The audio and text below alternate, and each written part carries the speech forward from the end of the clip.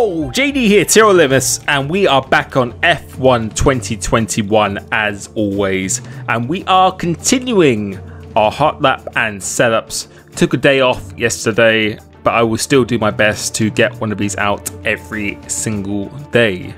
But we arrive at Austria, a track that is very popular among most of the drivers, and I have to say this track is a real real headache, which you are about to see a few outtakes here. For myself, I got up to speed very quickly. In the space of about 7 to 10 laps, I got to 2.4 quite comfortably. I was using other people's setups first, and I just found them to be very unstable on the curbs, and they're just very tricky to drive.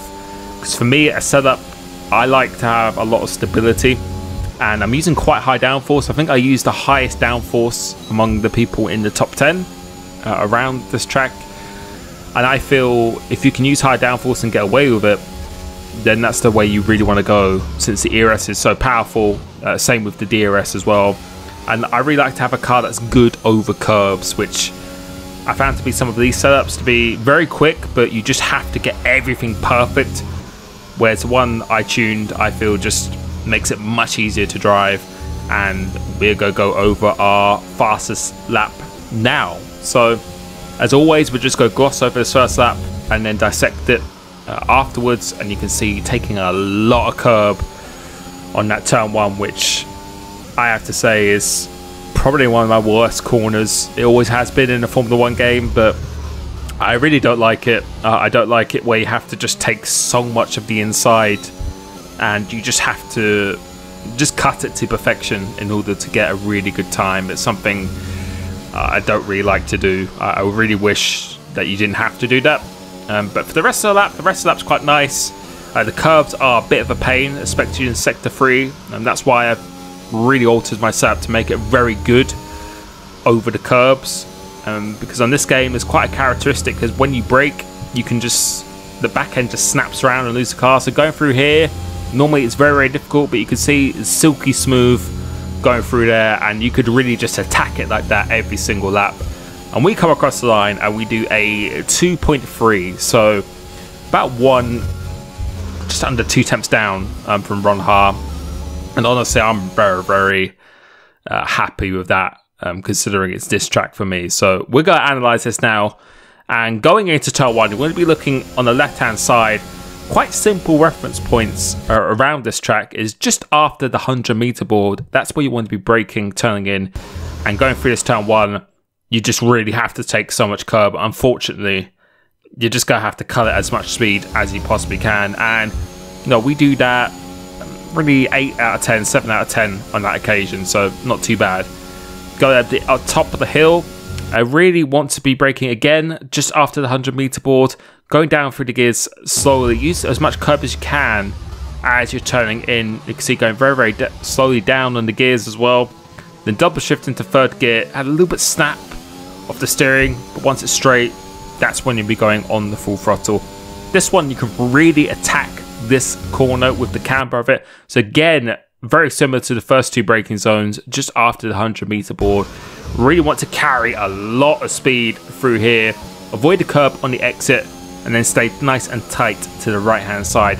This one is just after the 50-meter board.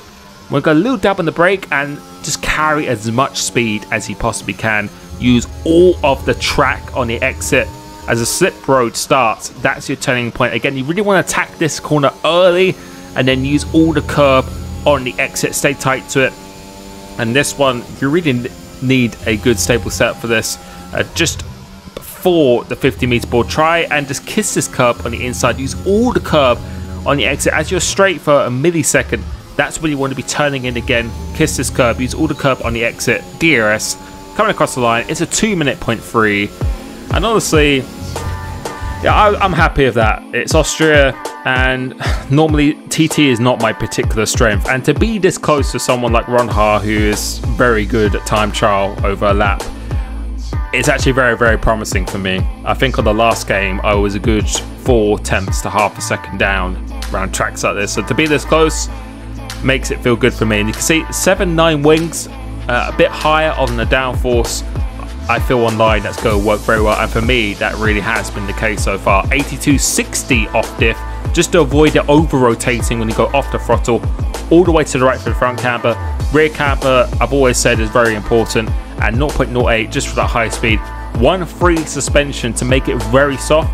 I get my rotation through the roll bars 210, they're very spaced apart, and 2726 honestly I feel really is the go-to. 156, and with the tire pressures very balanced on the front, a combination of high speed grip and rotation, and just for the maximum responsiveness and stability for the rear. Don't want too much rear mechanical grip. So overall I'm actually very happy. That's very promising for me. As I said on previous games, at certain tracks I was normally not that very close, but in the race I was very strong. So to be this close with that kind of setup, I think that's a really good thing. So I hope you enjoy it. Let me know how the setups have gone for you so far as well. I will be trying to continue this on a daily basis. Thank you for support on the channel, and I will catch you very soon. Peace.